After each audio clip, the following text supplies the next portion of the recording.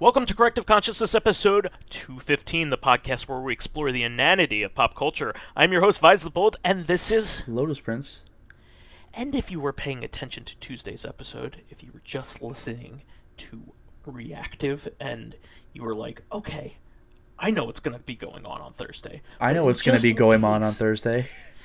Just in case you're one of our odd followers that just listens to Corrective. We actually decided to put off our sixth part of our Castlevania review, the review of the entire series, and we are continuing on from our Reactive Consciousness episode because we just had so much to talk about this week. We wanted to give everything its due. So, to start everything off, we'll go over some nice fan projects, some homebrew projects that have been going on in the console scene with the XStation. We talked about the XStation, which is going to be the hot new optical drive emulator for the PlayStation 1. The pre-order is up, and it's still up. Like, you can actually still do it. They are making these basically to order. They're going to order enough to fulfill the entire pre-order, and they're going to have them ready by next month. Which is mind-boggling. I don't know why all the other companies have a problem with this, or all the other fan projects have a problem with this, and this one's like going to come out fully formed and with no ordering hassle whatsoever. It's up at Castlemania Games. Both Lotus and I pre-ordered ours right away, and you could still do it. You didn't miss out. This one is getting rave reviews from everybody who's gotten a test version of it. It purports to be 100% compatible with all of the images of PlayStation games that are out there. They say that it's going to basically run every game, no problem. Might have like little things that'll get ironed out through firmware updates, which is very normal for a new product. But sounds amazing. You're going to need to find a competent modder though, because it is a complicated install. So definitely do that, and try to track down a PlayStation 1 5501 model. That's the one to get. And I'm really excited about this because we're also getting PlayStation Digital soon, Lotus. So this will be a good time to be a modern PlayStation 1 gamer for sure. Mm-hmm. Also, in the same vein, this was one of the very first optical drive emulators announced. The Saturn Satiator. So this was a guy who found out that he could make an optical drive emulator that worked in the Saturn's video card port, which is in the back where the battery is. You may not even know it's there because it's back there, and you never really put anything in there unless you have like the special video MPEG upgrader that was Japan only and only works with half a dozen games, something like that. Yeah, this guy has Professor Abrasive, I think is his name. He has been working on this for a long time, and people have been pretty upset about his updates. He's had a Patreon going to basically fund this, but he announced it, and the price is ridiculous. It's $260. Yeah, that's like twice what I would have hoped. It's twice what anybody would have hoped. It has the advantage in that you could still use your disc games.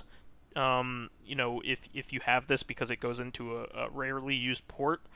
But I mean, I already have a Rhea, and if I'm gonna go with another one, I'm either gonna go with the Fenrir or the Mode, which work perfectly, and are not nearly the price. I mean, the Terra Onion Mode, which the Terra Onion is famous for being on the expensive end, it's cheaper than this.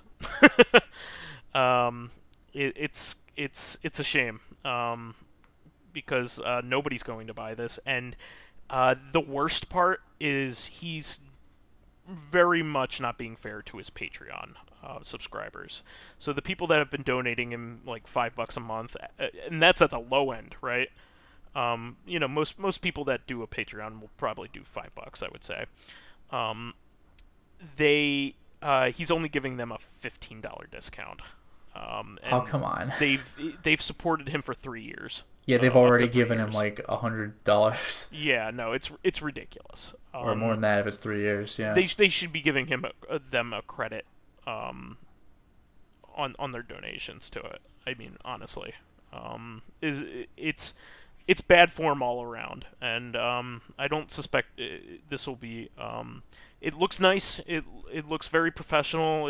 It has nice packaging, but it's not worth it when you have 3 competitors that are really good. I mean, 2 of them are at least really good, and we got in on the early one that still works at least, right? Yeah, the early one still seems to play every game. Like, it works. There've been updates with it. Yeah, it works. It's just a pain in the ass, but it's not even that bad. Although, well, if you don't install the fan-made menu, then it's a serious pain in the ass. But once you have that, it's fine. To be fair, Lotus, I set up yours. Yes, you did. It was a bitch to set up, but once you have it set up, it runs fine. But yeah, the hoops you need to jump through when you first buy it, those admittedly do suck pretty hard. You weren't around when I burned every one of those games and re-ripped them. Yeah, they're in a different format. You were not around for the hundreds of hours that I spent crafting the library that I put together for us. That's true. But it works, and nowadays you have much better options. You can find repositories for those. But anyway, yeah, I don't see this going well. $260 is ridiculous. I'm sorry, and you're not treating your homeboys well. I mean, your Patreon subscribers should be the people that you bow down to because they made it happen. They believed in you. It just kind of sucks. And so, but I definitely recommend this XStation. What is it, $99? Yeah, $99 plus tax, obviously, but like, maybe this depends on where you are in the world, but for us it was free shipping, which is crazy.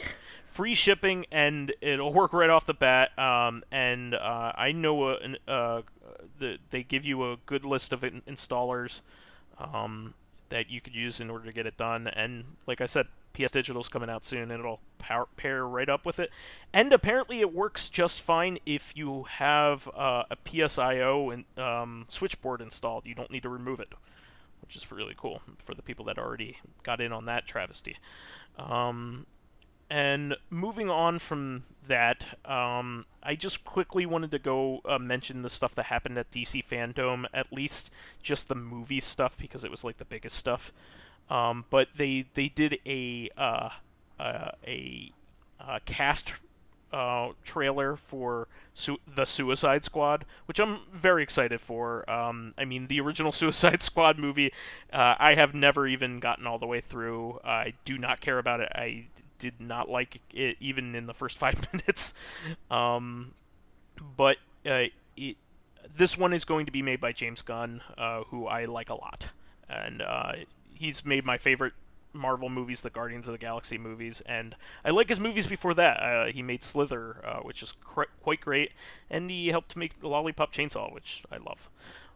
So James Gunn, I think it's a running thing in his movies too, where Lloyd Kaufman from Troma cameos in some form or another. I haven't seen Guardians of the Galaxy 2, but I saw him. I saw him for a second in Guardians 1. Guardians 2 might be my favorite Marvel movie. I really love that movie. I thought it was really good and really well done. Mine's Thor 2. No, it's not. No, it's not. I actually like Thor 2 better than Thor 1. That's what I really think of Thor, yeah. That itself is a hot take.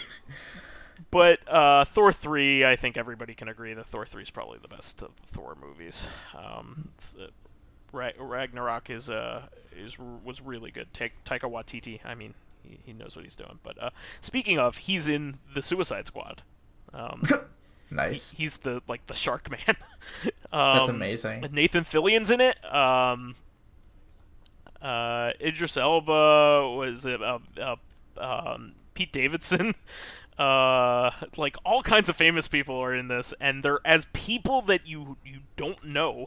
There's like somebody's I've heard that they're like really weird characters. Really like Nathan obscure. Fillion's a guy who can like tear his arm off, and that's his power. Nathan like, Fillion Behold, is I removed my literally limb. his name in these was as it was introduced in DC Comics, not in the actual movie. But his name is Arm Fall Off Boy. Literally, that's how he was introduced as in the comics. Yeah, like I saw like a single panel of him, like clearly like an old comic, and he actually said something like, behold, or like be amazed as I remove my limb, and like, who gives a shit? So, I think he was part of the Legion of Superheroes, which has like a billion characters in it, which is like, it's a future Superman thing. And there's like a billion of them, and he goes to the future and fights with them every once in a while in the old Silver Age. The Silver Age is goofy as shit. But anyway, what are you talking about? Adam West Batman is most hardcore Batman. If you want to see goofy, Batman's nothing compared to the Superman shit that was going on during that time. Like the Superman stuff is like, whoa. Oh, you know what that reminds me of? I think this is from a Silver Age thing. But I couldn't believe it where in Lego Batman 3, you could play as some of like the goofier Superman and Batman villains that you unlock, like the Condiment King and, weird bullshit. He's from Batman the Animated Series, the Condiment King. Yeah, like weird bullshit like that. Yeah. But one of the characters you could unlock, and I think I remember seeing this on like a Silver Age cover, was the guy who was like vertically divided, like half Superman, half Batman. I forgot what he was called. It's amazing. I don't even know that. But yeah, as big of a DC Comics fan I am, I got a lot of them. But I barely knew any of these characters. You don't know Bloodsport, the Van Damme movie? I mean the character. Yeah, I mean I think that's Idris Elba's character. Yes. So here's what I suspect. John Cena's a character that I didn't even know. Is he some sort of Invisible Man? I forget. Captain Boomerang's in the movie, which I didn't catch who that was. There's just a lot of people in this movie, and but Arm Fall Off Boy, I need to return to that. Is based off of a character that was based off of a fan submission. Like nice. So literally like some 6-year-old wrote up a character and sent it in. They were like, well, you won the contest, so we have to put him in. So yeah, it's like Mega Man, like, make the fire guy like a Zippo lighter. All right, I guess. Exactly. But literally, his power is that he can remove his limbs and beat you with them. Couldn't you also beat someone without removing your... I guess you get a little bit of an extra reach.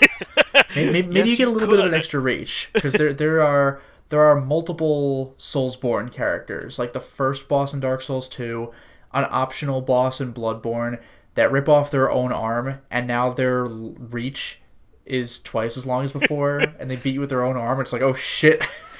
That reminds me of that like wushu movie, like it's like a kung fu movie where like a guy like loses his arm, like they're flying through the air, sword fighting in the air, and like one of the samurai or one of the ninjas or whatever they are, I think it's Chinese, so it's not samurai, but one of the guys gets his arms whacked off, and what he does is he uses his other arm to sword fight and chop the other guy's arm off and put that arm back onto his Jesus his shoulder, and he's just like, oh, I'm fine now. That's like Rikio, yeah, where like he ties his tendons back together like in a knot. Ugh, now it works. Like what? or the guy who tries to choke him with his own intestines. Yeah, that movie. Wow. And it's not even like that movie was surprisingly accurate to the manga. Yeah, very. But like, remember when the guy transformed at the end and you see his arms weirdly extend and it looks like a bad effect, but that's literally how it was drawn. That was accurate. Remember when he pile drives somebody into a meat grinder? Remember when he punches the entire wall of the prison out? Yep. Mr. Ryu told me that's how they end every Evo, with the clip of him punching open the wall. You're all free! Like, you can go home now. It's amazing. So good. But yeah, so the concept of the original Suicide Squad in the comic books is that they put all kinds of bad, crappy characters that nobody cares about in there, and that is the whole point of the Suicide Squad. Their death is a real thing, even back like in the early Suicide Squad, because like they're characters that they're not commercially viable characters, and they all have bombs attached to them. So like if they don't perform the way they're supposed to, they die. Well, you know what this sounds like to me?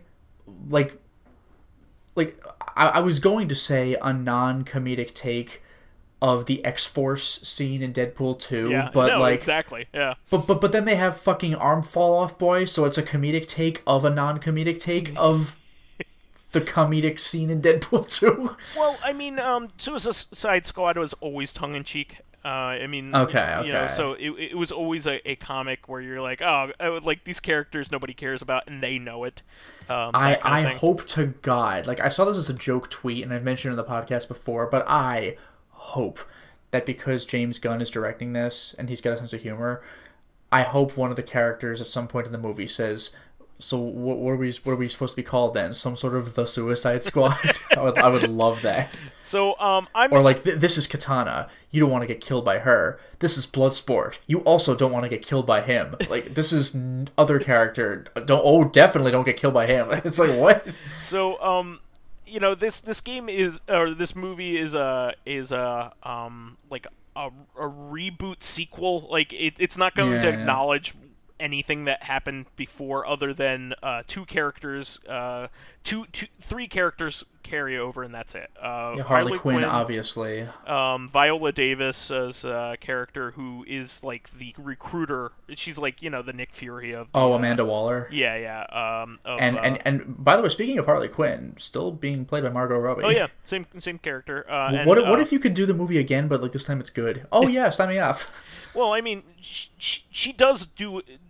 No, her performance was fine in the previous movie. It's just that the movie fucking sucked. So like, here, why don't you play as Harley Quinn in a good movie?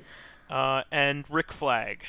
So those three characters carry over from the last one, and like nothing is mentioned about the last one really, except you know that like I Remember guess that time Deadshot was one of our group? No, Viola Davis and Harley Quinn forward, and Rick Flag forward. They'll say something, but very throwaway.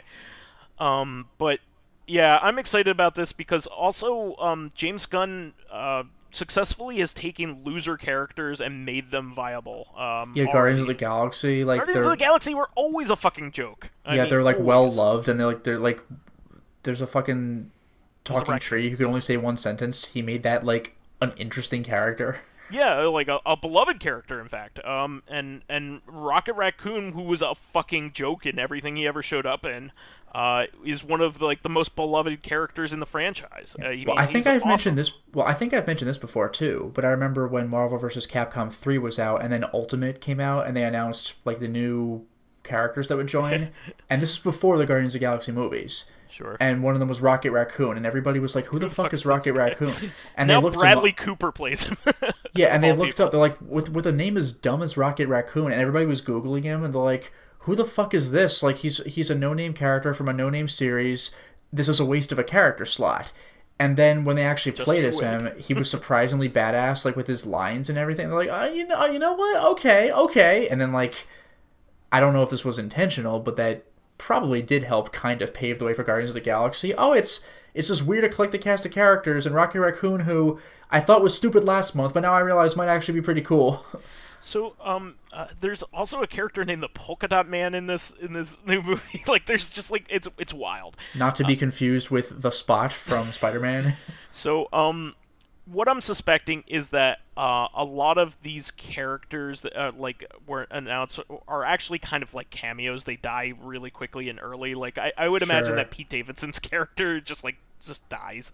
Like it would just fit with his kind of character or his kind of acting and all that kind of stuff. So I would imagine that John Cena isn't one of the main characters. I think he probably just wanted to die on screen in a funny way. Just stuff like that. So I mean, I would do that. Yeah, me too. I mean, Brad Pitt. Let me join this stupid. What do you even call it? This stupid cast of characters, and just kill me off in some comical way. I'd be up for that. Yeah, I mean, happened with Brad Pitt in Deadpool 2. I forgot he was Christ. even in that. Like that whole X-Force group was like He was the invisible guy. Cameos. And he just showed up for half a second, his face, and he That's dies. great. Hilarious. So anyway, also a teaser trailer for the Batman that actually everybody really liked. It looks good. He plays a very young Robert Pattinson plays a very young Bruce Wayne. Probably in his early 20s. He's usually portrayed as somebody in his 30s. Yeah. And so this is going to have kind of like a Batman Year One kind of feel. Probably even like a younger feel than Batman Begins, which was probably the first take on like Batman Year One kind of stuff.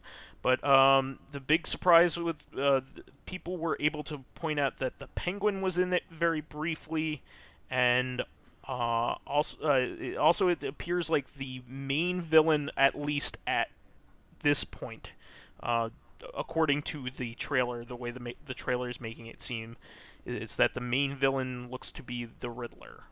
So I'm okay with that. Just so long as they don't do the Joker for the 16th time, I'm fine. I think I mean we already had Joker in a movie recently. I mean, no, I know, but they never fucking tire of him, so I'm okay with a different villain. And the Riddler's a compelling character anyway, so I'm interested. Colin Farrell is apparently the Penguin, so no, Colin Farrell was Bullseye. Is there anything you want? I'll give you anything you want. Yeah, give me a bloody costume. Really? A leather coat? Okay, fine. Yeah. Wow. So, yeah, I mean, this is going to be cool. I mean, the Riddler is an iconic character that hasn't been played live action since since Jim Batman Carrey. Forever. Jim Carrey? Yeah, Batman Forever. Yeah, where Jim Carrey played Jim Carrey and Tommy Lee Jones played Frank Gorshin. That was weird. The Riddler can be extremely imposing in the right context. Well, yeah, his first episode in the animated series, that was great. Also, the way he's been in the Arkham trilogy for the video games, he's awesome. Like he's been awesome and kind of comical because he's still a dork if anybody ever stands up to him.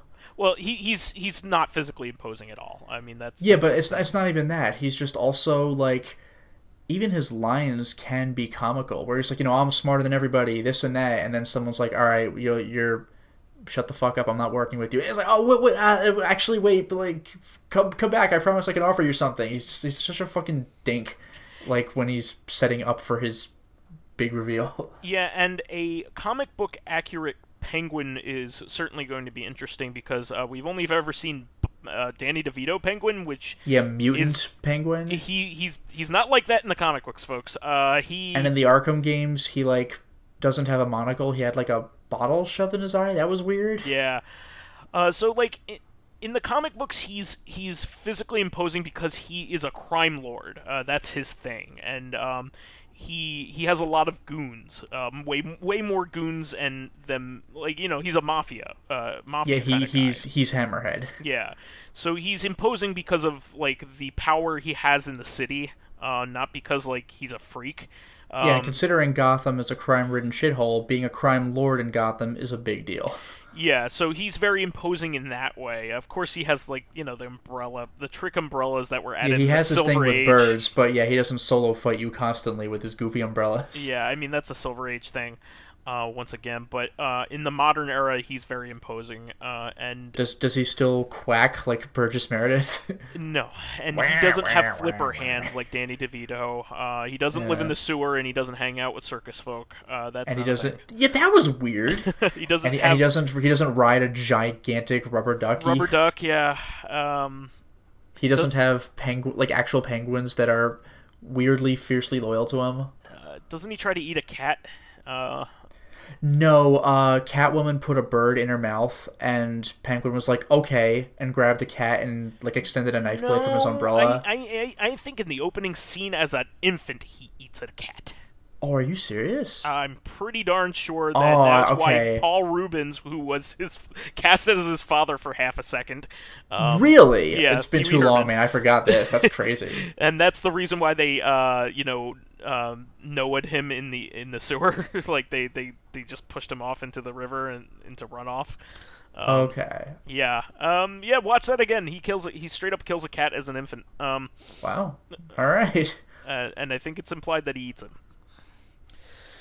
But Well, I mean, he has no problem eating, like, I think we even see him eating raw fish. He's Raw got those, fish. like, he's got those sharp triangle teeth. yeah, that version of the penguin has no basis on the source material whatsoever. Really anything except that his name is Oswald Cobblepot. Yeah. Nah. So, I mean, running for political office might have been a thing. But Yeah, that's fair. Okay, I'll be mayor. yeah.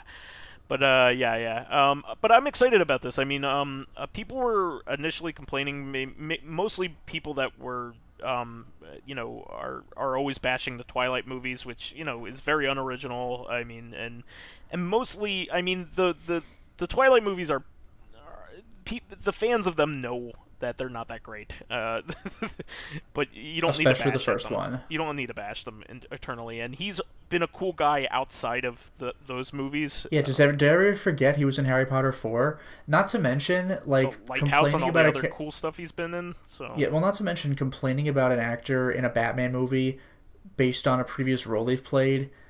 Shut the fuck up. Yeah, it might be Like, this has been happening. Well, not even they might be good. This has been happening for decades, and people don't fucking learn. People complained about Ben Affleck because he was Daredevil 15 years ago. People complained about Michael Keaton because he was Mr. Mom. People complained about Heath Ledger because he was, I don't know his Knight's name, Tale Brokeback guy. Mountain guy. Yeah, Brokeback Mountain guy. Yeah. Like, oh, but how could he be? How could an actor play a different character? Get your head out of your ass. Like, maybe with Michael Keaton it was the first time, but like, it just keeps happening, and specifically with Batman movies, every fucking time. Like, just watch the movie and see what happens. I mean, Ben Affleck's been a good Batman in bad Batman movies, unfortunately. Like, I Yeah. like his portrayal and Well, that's the demeanor. thing. Everybody said, like, those movies sucked, but, like, Not but his Batman, fault. though, he was cool. Yeah. Yeah, it's Margot Robbie and Ben Affleck have gotten the short end of the stick. I mean, Margot Robbie's Not to mention, by the way, Harlequin Ben movie Affleck. was actually pretty decent. So By the way, not to mention Ben Affleck playing, like, kind of burned out, like, grizzled Batman. That's an interesting take. he's a burned out Ben Affleck. So I mean, And Jeremy Irons as Alfred, he's fucking done. yeah. Like, I guess I'll still be Alfred. that was a great idea. Yeah, I mean, they should have just given them their own movie. I don't know why they even bother with that Batman v Superman. Oh, and by the way, speaking of the DC stuff, I don't think this is Fandome stuff, but I had heard that the Snyder cut of, what was it, Justice League? Yeah. It's gonna be like 4 hours long, so I wasn't interested in watching the Snyder / Whedon cut, so I certainly won't be watching this shit. I don't. Maybe it'll be more cohesive from a single director's perspective. I appreciate that, but 4 hours, like, I mean, this is Lord of the Rings. This is not. the DC Extended Universe movies have had a pretty poor track record. There hasn't been an extremely great one. There have been a couple decent movies. Yeah, the best I've heard has Shazam's been probably the best Shazam. one. Yeah, and that one people didn't really gravitate towards. Yeah, Shazam's probably the best one, and then Like, you it have felt Wonder out of place, Woman. and that's what made it better. Yeah, Wonder Woman's good. Wonder Woman was also, like, as good as it got. Wonder Woman's good. Birds of Prey is like just below that, I would say. Birds of Prey I heard was all right. Yeah. But the rest of them, like, not even worth your time. I would even say. I mean, Man of Steel takes way too much time on Krypton, and he fucking murders a guy. I mean, like, And Pa Kent says maybe you should let those people in peril die. That's good advice from fucking Pa Kent, Mr. like nothing but wholesome. I mean, the whole point of Superman is he's supposed to struggle with how strong he is, but still have the light touch. And the thing is, he learned all of his values from Pa Kent. kind old farmers Pa and Ma Kent. Like, what the fuck are you doing? Yeah, I don't know. Anyway, also but I think these two movies will be good. Let's just put put it that way. I did like Joker, even though it's not related to these movies. I thought it was good. Well, maybe it's because it's not related to those movies. They labeled it as an Elseworlds movie. I don't know if you ever caught that, but I haven't even seen it, so I don't know. It's not in continuity as a just like with all Elseworlds comics. But it was good. Not like perfect, not like mind blowing, but it was good. Good, you know. I thought the acting in it was phenomenal. That's where it was really good. But he deserved that Oscar. But anyway, this is weird. So the New Mutants is being shat out on Friday. This is the last Fox X-Men movie, I believe. Well, this is like the development hell movie too. Yeah, like it's coming out. It's been coming out for forever. Yeah. Yeah, it was supposed to be a horror movie of like one of the very first like horror themed comic book movies in like Marvel DC hasn't really had a horror angle to it since Blade. Yeah, that's true. I think does Ghost Rider count? Because really. Nick Cage kind of makes it not horror anyway. I mean the new Doctor Strange movie is supposed to be a horror movie, but that's like a Cthulhu-ish. Yeah, that's supposed to have some horror elements, but this also that one scene in Sam Raimi's Spider-Man 2 when Doc Ock's tentacles are just flipping out and murdering scientists. Yeah, that's pretty cool. That was like a straight up Evil Dead scene. Yeah, but New Mutants is based off of an offshoot of the X-Men, and they eventually became X-Force, I think, in the comics. So that is what Cable's team in the comics. So, but the main it's a bunch of characters that not many people care about. Unless you are like a super crunchy X-Men Mutants fan. So there's Wolfsbane, who's basically a werewolf. That name's... I think I know who that is. Magic, who is Colossus's sister. Magic with a K? Yeah, Magic with a K, which is Colossus's sister. Cannonball, who's probably the coolest character. He's the one that has invulnerability, but can like propel himself with his lower half of his body. So basically, like he's being shot like a cannonball. Mirage, and Sunspot. So basically, a whole bunch of characters that not many people care about. I mean, I like Cannonball and I like Magic, but they're the most. I've heard of 3 of them. I did not know about Cannonball or Mirage. Yeah. I mean, Wolfsbane. If you followed early '90s X-Men, you would know who Wolfsbane is. But yeah. So apparently, this has had all kinds of. This has also had some wrangling with Disney because, of course, this is the acquisition happened while this movie was being made. So yeah, I think this is the very last one to be released as a Fox movie, and it's also being released like shat out during COVID, so into theaters of all things. So who knows how this is going to turn up? It can't be much worse than Dark Phoenix. So yeah, right. I'm interested to see because like. They don't have bankable characters in this, so that probably affords them a lot of artistic license, and can probably have some like real consequences to these characters. They can probably get killed. Kind of like with Suicide Squad. If you have characters that nobody cares about and don't have like a marketing budget behind them, you can kill them all you want.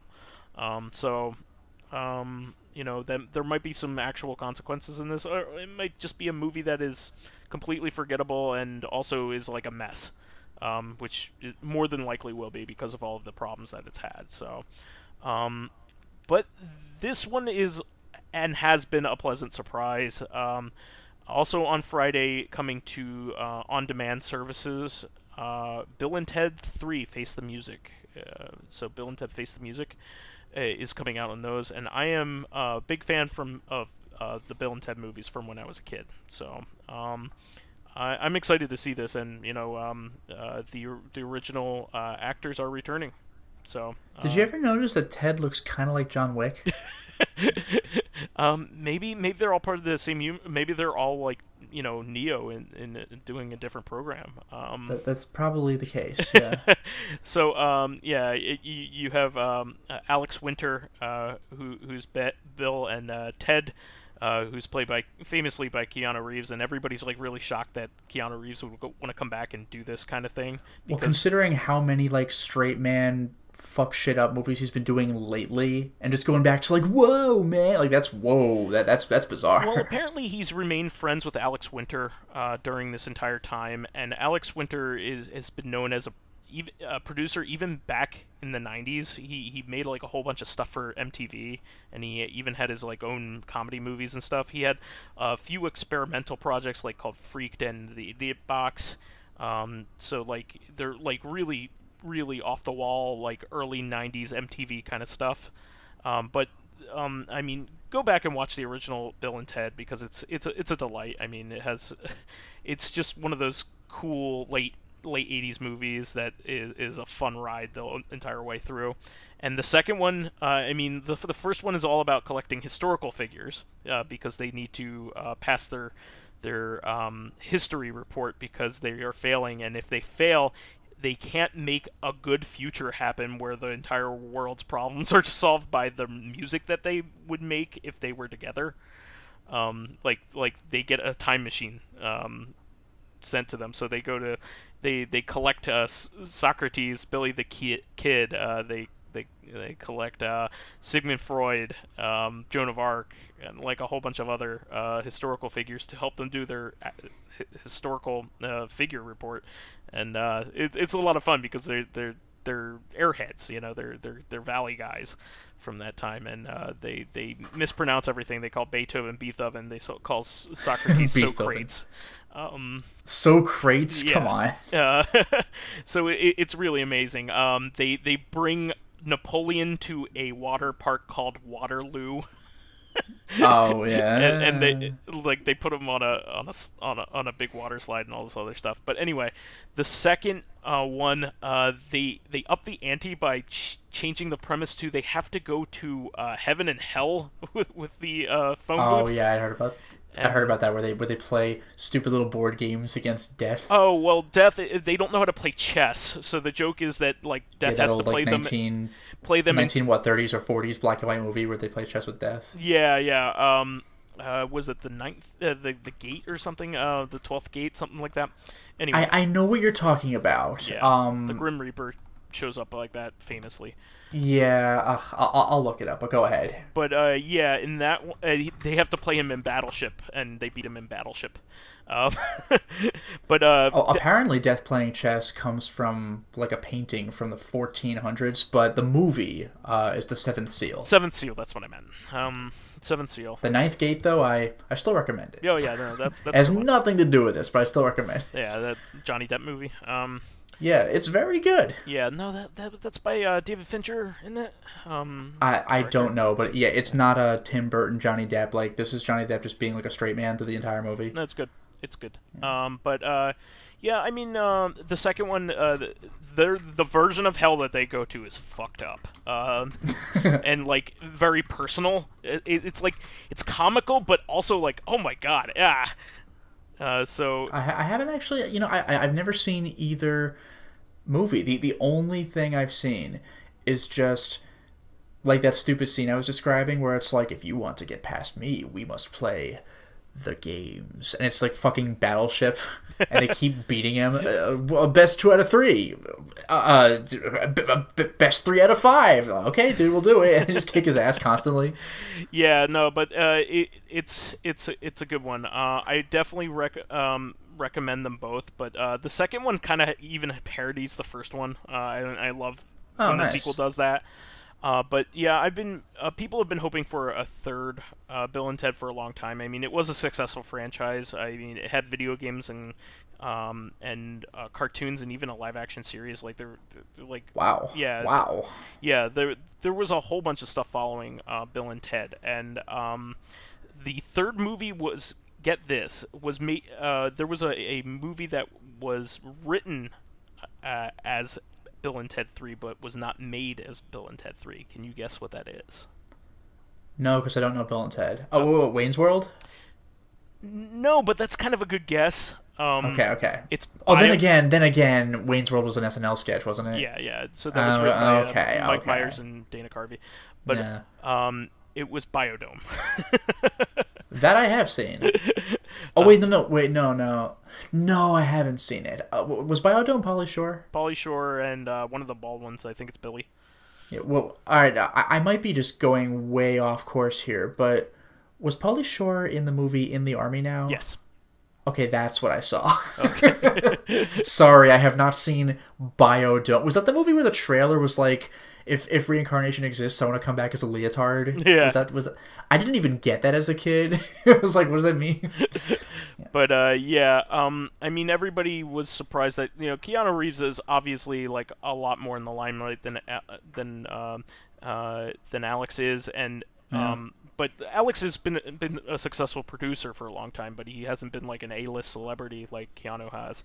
And so like people were surprised when he went on, but apparently they're really good friends and were able to get a script out. And Alex Winter is producing the movie, so I have hopes that it'll be at least like a fun adventure. So I'm excited for it. I really am. And what a great name, by the way. They face the music. Yeah. Like they're like the implication is there's going to be some sort of like having to deal with consequences of something or other. Well, that's exactly right. So I told you what the first one was all about. The first one is all about the people from the future sending back help to them so they could become wild stallions and save the future. Yeah. So apparently they haven't saved the future yet, and that's the problem. Is this going to be a Terminator 2, Terminator 3 thing? Like, sorry, negative future was fated after all. Well, they're Fuck. basically, they've shown in the trailer, like, okay, so where's the music that saves us? Like, where is it? Like, the people from the future keep coming back. They actually have to make the damn music now? Like, now's the time? You have to do it. Come on. So apparently it's like a heist kind of thing. They have to... What? They have all they need to do is just hijack the Statue of Liberty and play some good vibe song all over New York City, and then everyone will feel good. Get this. The premise is that they need to find themselves in the future so they can steal their own music from themselves. Oh, that's very Back to the Future. They have to steal their own music from their future selves so they can make the music. That sounds familiar. Like, Back to the Future did that, but that also sounds like... or something to that more directly. That sounds familiar. That's also an inherent time paradox, because if they couldn't think of it now, then they wouldn't have gotten to that future point. But that is kind of funny. But Ted, that new sound you've been looking for? Ted, who is Keanu's character, he says, "But isn't that stealing?" And he's like, "It's not stealing if you steal it from yourself." I mean, I wish, but can't you get into trouble for plagiarizing yourself, even though that's like horseshit? If somebody else owns your intellectual property, yes. Oh, if somebody else owns it, but like, all right. So that was so John Mellencamp changed labels, and he made a song that sounded similar to one of his older songs, which was with one of his older labels. So they sued him, and he was just like. And his argument was like, I have a style, sorry, like... Yeah, like, this is how I think of things. It was just like... music like this, yeah. This didn't go into, like, a legality thing, but when Mighty Number 9 came out, or was coming out, a lot of people were like, I know this is kind of like, like a Mega Man game, it's like a not Mega Man game, but the characters, like, they really look like Mega Man characters, like, and Inafune is like, yeah, like you're saying that my art looks like my art. Like, yes, it does. Yeah. I mean, let's face it. With Akira Toriyama, I mean, you're not really. Yeah, I can't believe Dragon Ball Z ripped off of Dragon Warrior, Dragon Quest 1 or whatever. But with him especially, his art style is very samey. His faces are like every woman's face. He has one woman's face. He has one man's face, and about 3 haircuts. I mean, let's face it. And like even in Chrono Trigger, like the final boss of Chrono Trigger is like, or not the final one, but like one of the final ones is like humanoid. Cell. Yeah, exactly. But yeah, I'm excited about this. I am going to rent it as it comes out. I did want to see it in the theater, but under the circumstances, I'm glad that I have the opportunity to watch it at home. And also, I really quick want to mention this before we move on to fan stuff, Lotus. I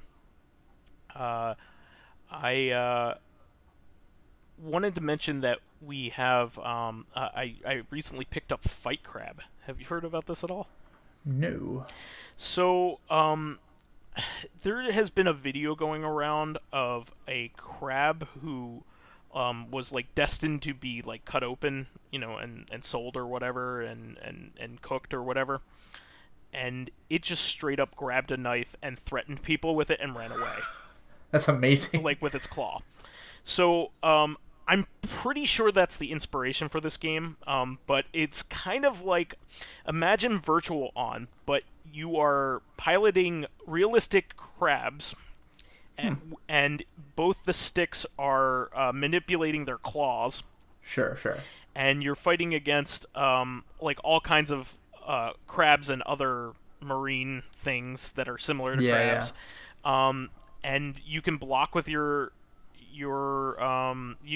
like everything is opposable and articulated, and it's a lot of fun because like there's all kinds of like awesome techno going on, and the game starts out with you like in an arena just like in Virtual On, but it's you know a very realistic one. Like you start off on a beach in shallow water fighting other crabs. But it escalates from there. Eventually, you're kaiju-size and fighting other kaiju-size ones. Sounds good to me. You could start to grab things in the environment, like palm trees, and smack them with it. And then you go up against the first major boss is a lobster with a knife and a gun, like just a gun. Oh fuck! And he kicks your ass because he has a gun. He just straight up has a revolver. Shooting you. It is hilarious. It's bananas. And it is a versus game too, so it's a lot of fun versus. So but it has a campaign mode like that you know has all kinds of stuff in it. And it's hilarious and amazing and like bananas.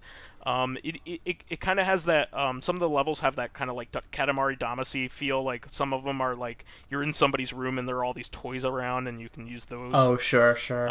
You know, it has all kinds of environments in it too. So I just want. It came out at the end of last month, but I didn't catch on to it until just now. But it's a-okay.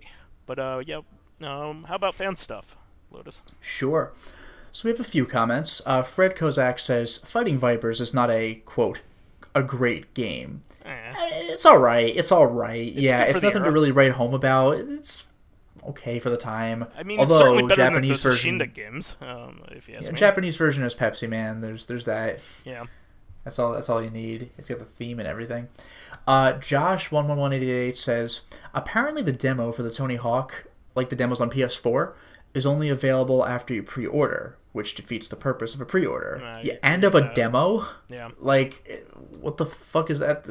Like, I really hate that shift, by the way. Like, you've probably noticed this, of betas used to be like, here, if anybody wants to look at my game and test it for bugs, it was sort of like a public QA. But now, like, you gotta pay to get the privilege of seeing the game early in its broken, unfinished state. I mean, usually... Like, dude, early access games turn out to be freaking great once they're fully released, but I just like that period though where like you can like pay to get into the beta, it's just obnoxious. Yeah, I mean the early access games that are high profile, all of them have been like the best of their like their types, you know. Yeah. School Filmer says, who knows? Maybe I am a mad cat after all. That was in my response to like Mr. Schmoozle Goes Nutso. Like, it's like a meme. Like I don't know how you'd bring up that game once, but School Filmer always seems to find like a context to make it work. Like this reminds me of Mr. Smooth Goes Not. Like, and how the fuck that brings do you me even... to Windjammers and Red Bearded Men. Yeah, it's like you wouldn't think you'd be able to bring up. Yeah, well, I mean that fell off a while back, but like yeah, you wouldn't think we'd be able to bring up Windjammers so much as we do. But I don't know, make it happen. So Mr. Smooth Goes Nutso, why not? I mean, it's all good fun though. But I'll stop bringing that game up so often. You don't have to stop bringing it up often. It's just like it's just funny that that's the game that you managed to bring up. Like the way, like the fact that you're able to, like, is amazing. And he says, I do remember LP, like me, Lotus Prince, playing the piano during the intro to the original Resident Evil Let's Play. That was quite nice and also funny, considering I've heard the Moonlight Sonata being used in another game I've played. Only it was used to unlock a coffin which someone had fallen into. Yeah, Moonlight Sonata is one of those songs where, like, if you don't play the whole thing, if you play, like, the early parts, like, da-na-na-na-na-na, it's very elegant, but it's also very simple to play. Like, when you get a little later into it, it gets trickier. It's, like, for release, like, the opening is, like, what you teach, like, young kids, like, first learning piano. Sure. But then the middle part is, like, super hard out of nowhere. Wow. But the only part people know is the beginning part, that da na na na na na na na, which is like, it sounds cool, but it's like it's not like a day one song, but it's like a year one song for sure. It's super easy to play, but yeah. You know, like, so like again, Moonlight Sonata, if you only hear the first few bars, it's really easy to play. But I mean, the whole thing is like 4 pages. It's like, oh, okay. Living Corpse says, I don't know, Lotus. Majora's Mask looked pretty scary to me in that it's shot 240p resolution.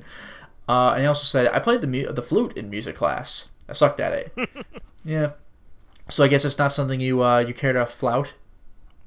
And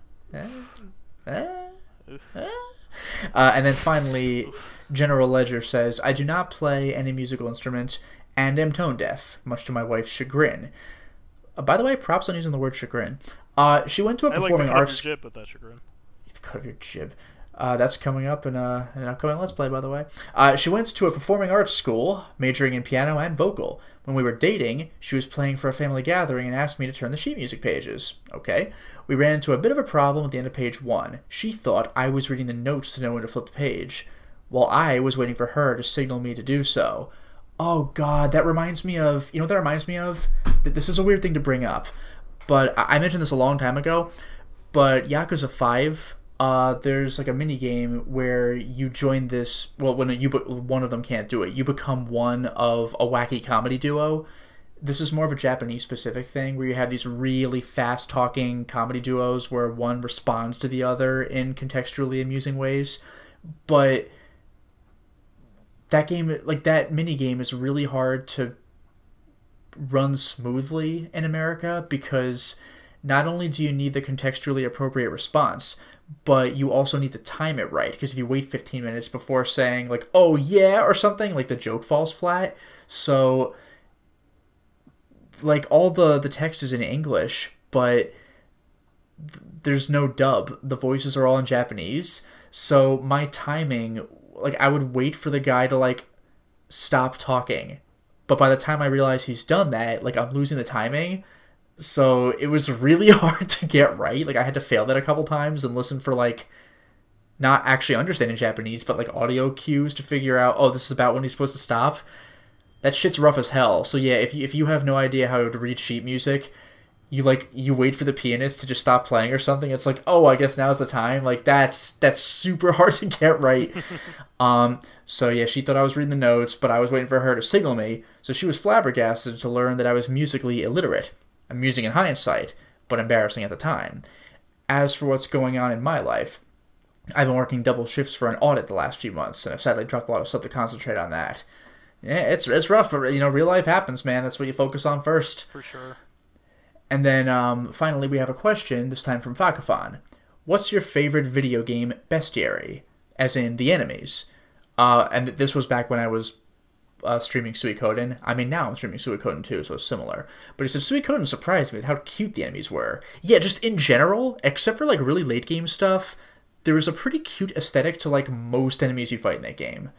I don't know about my favorite bestiary, but I will definitely give out a shout out to Shadow Tower, the FromSoft PS1 game, because that game's bestiary is its whole thing. Like, each floor has, well, like, first of all, enemies don't respawn. Like, you can clear the game of enemies. So you're only going to fight, like, up to 6 or 7 of the same type of enemy, you know, throughout the entire game. There are some enemies that only show up once. And if you look up the bestiary, because you can look up anything that you have fought and killed, it's pretty massive. It's like 100 enemy types, and only a few of them are like recolorings. That game's creature design was very original. Also, fun fact, the first boss, well, maybe the second boss in that game, was basically Artorias from Dark Souls 1's DLC. And they also, this was where those, again, Dark Souls 1, you know those big mushroom men that beat the shit out of you? They came from Shadow Tower. Wow. You could actually see a screenshot of them on Hardcore Gaming 101's article of Shadow Tower, if memory serves. Yeah. So it's just like, yeah, like, there you go. FromSoft's been telegraphing this shit from the beginning. The Artorias guy didn't fight like Artorias because it's a freaking first-person PS1 game, but he was a corrupt knight who had like a bum evil left arm. I was like, yo, really? Like, it's pretty on point. It's great. I have two ones that are way up there. Probably my two favorites. Castlevania Symphony of the Night. Yeah, that's also a large, fantastic, original bestiary with weird shit, Yeah. like flowers opening up and there's a woman inside them and she shoots stuff at you. I think you might have mentioned that last time. There's all it's kinds great. of unique enemies that only show up once as well. Yeah, and like I mentioned, my personal favorite, the boss, Grand Falloon, the Legion boss. What a concept. Yeah, lots of references to all kinds of different mythology, as well as all kinds of different stories across eras.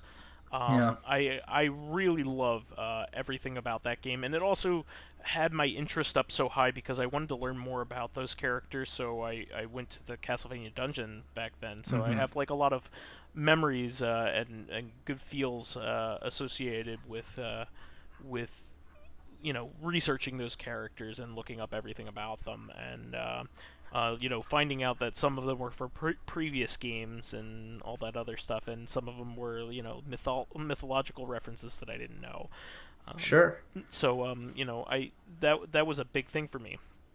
And a more recent game, the Ammonomicon from Enter the That's a Gun- very good one, Enter the especially because of how legitimately clever, like, because they're all Lots of gun puns. pun names, Yeah.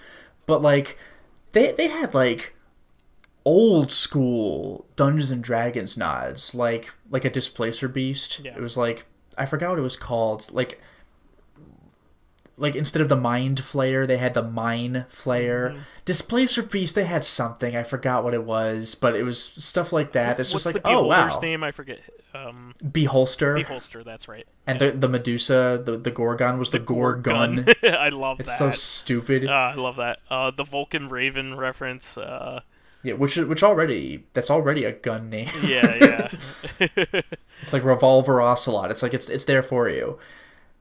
Yeah. Speaking of which, the love they that. they actually have like Cam Clark show up fighting you in, like, I forgot if it was a Hind D or a Harrier, but it was like a Metal Gear Solid thing, and it does the Metal Gear Solid thing where it's like, you know, voiced by Cam Clark. It's great, and he actually has vocals. It's it's fantastic.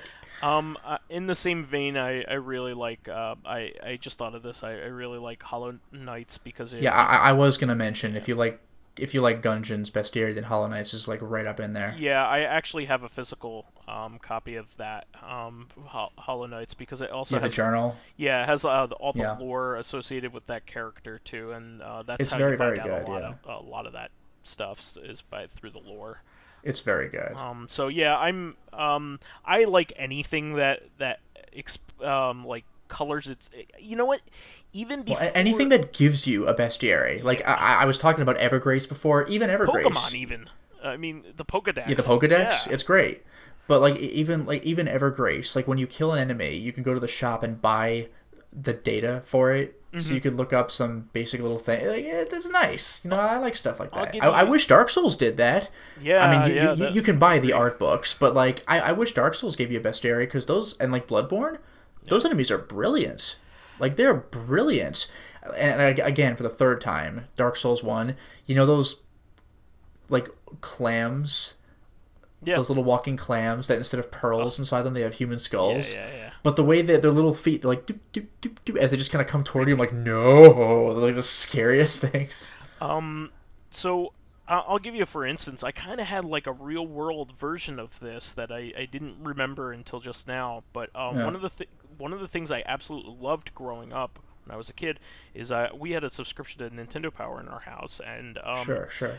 we got one of the special issues, which was an entire guide for this was before they started doing separate strategy guides. They every once in a while would dedicate a special issue to an entire game. Like issue number 1 was like the map for Metroid. Yeah, exactly. And well, now that one ended up being in a Star Trek themed one, but they had specific red magazine ones for specific games. So they did one for Ninja Gaiden 2, they did one for Final Fantasy, and they did one for the NES 4-score when they were advertising that, but they also did one for Super Mario Brothers 3, and that was like my favorite issue of Nintendo Power. Sure. And so they had the maps of all of the levels in it, which was awesome because it was just... I am a real big sucker for maps. So cool. But they also had every single enemy in the game and like a little text blurb about every single one of them, and they were named, and you wouldn't get those names from the game because you just hop on their head. Oh, hell no. Yeah. You know, well, back in those days, all the lore was in the manual. Like, here's a turtle thing walking up to me. I don't know, jump on it. Like, who cares? Just, like, the gameplay is what Mario's all about. So the only way you're getting their names is if the manual mentioned it, or I guess Nintendo Power. Mario 3 was the first Mario game where I felt like there was a whole world to explore. You know, there was a greater thing going on, and I mean 2 got close to that, but 1 was just like, get to the end of the game. But 3 you had different castles. Oh, you saved the king here. Now go and do this other king, and go on this this airship to get there. It was great. But yeah, I mean, like, all the names of the characters, like, they had, Boo was called Boo Diddley back then, because, it was like Bo Diddley. All of the Koopa kids had, like, pop culture influenced names, which I didn't understand at the time. Lemmy. That was the thing, like the Ludwig von Koopa, like Beethoven. Lemmy, I didn't get at all because that was more of like a contemporary thing. Yeah. Exactly. There was even one that was just called like Roy, who looked like Roy Orbison. You had that was another one I didn't get. Yeah. I mean, like one of them was Morton Bowser Jr. or something like that, and he's supposed to be Morton Downey Jr. Just Morty, and there was I forgot, do you know who Wendy was? Wendy O from a punk band from the 80s. But there was Iggy, which was Iggy Pop. Yeah. That one. Well, again, I didn't get it at the time, but now. But yeah, and we're missing even one Koopa, I think. Had blurbs about their personalities and all that kind of stuff. Oh yeah.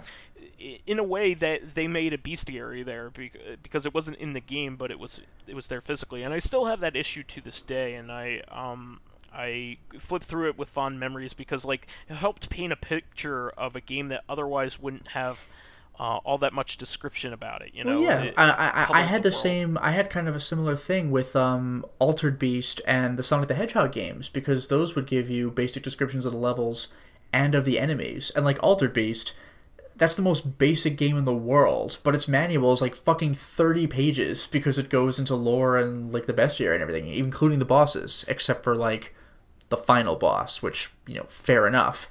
But like, that's great. I love stuff like that. I wish Isaac would have one. I mean, that'd be pretty cool. You can at least look up the enemies. But they don't have like descriptions of their personalities. No, they don't. Yeah. No, they don't. Yeah, but you could still at least see them. But yeah. I mean, the Pokédex is great because you get all kinds of lore about like the Pokemon that you wouldn't see during the game otherwise. Yes, yes. Especially like the creepy ones, like the Drifloon and all that stuff. Yeah, so much of the Pokemon universe is fucked up, and like people just kind of like look the other way. Yeah. Like, never mind that there's a creepy, grabby Pokemon that just steals children's souls. That like, just be careful when you go out, 10-year-olds, when you're ready to become a Pokemon master.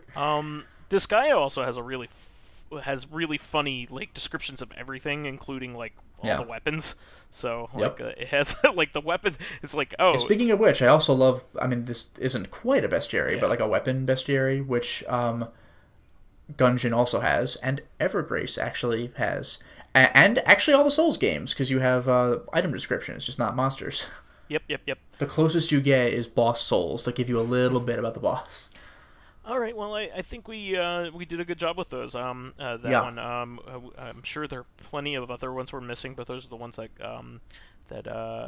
come to mind for me for sure. Yeah, that's probably good for me for now as well. Okay, so that is the show for this week. We want to thank all of our fans who contributed questions and comments. Guys, you've been hitting it out of the park lately. I keep saying that, but you guys have been really engaged lately. Thank you so much. Yeah. So absolutely. Please keep us supplied with awesome topics and comments by submitting questions and comments of your own via the YouTube and SoundCloud pages. While there, please give us thumbs ups, likes, and 5-star ratings on iTunes. It helps promote and spread awareness of the show, and any bit of encouragement helps keep the show going. You could also catch us on Tuesday for our sister podcast, Corrective Consciousness, the in-depth look at this week in our lives. Finally, you can friend me as vysethebold on pretty much everything. And you can follow me on my YouTube channel, Lotus Prince. You can hit me up on Twitter at Lotus Prince. And finally, if you are interested in seeing my videos early, getting in on exclusive live streams, selecting upcoming games for me to Let's Play, just finished The Swapper, for that matter, or getting conversations with me and other patrons on Discord, then perhaps consider swinging by my Patreon account, which can be found at patreon.com/LotusPrince. All right, everybody. Well, we will catch you on Tuesday for another episode of Reactive. We'll catch you then. Until next time, everyone. And next week for some more Castlevania. Bye-bye. Bye-bye.